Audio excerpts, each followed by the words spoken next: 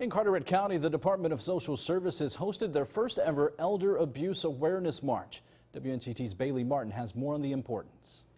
The Carteret County Department of Social Services hosted their first ever Elder Abuse Awareness March today. Many marched through the streets here in downtown Beaufort to raise awareness for some of our most vulnerable citizens. Elder abuse often goes overlooked. There's more awareness about child abuse, which is obviously a huge thing too, but elder abuse is a little less known. That's why Carteret County DSS wanted to host this march, to let residents know about available resources. To be aware of elder abuse and how it can happen, and it does happen, and that you can call Carteret DSS if you do suspect it, and that we will come out and help.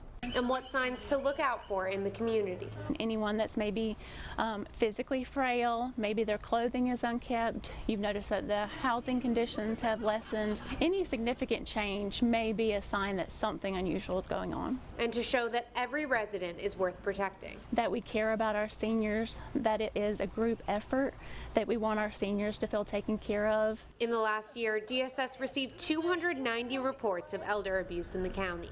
We think that everyone's kind of looking out for their neighbor, for their older community members, but there is a need in the community, and that's why we're here. DSS plans to continue the march each year. If you see something, say something. DSS accepts reports 24 hours a day, 7 days a week for suspected elder abuse cases. In Beaufort, Bailey Martin, 9 on your side.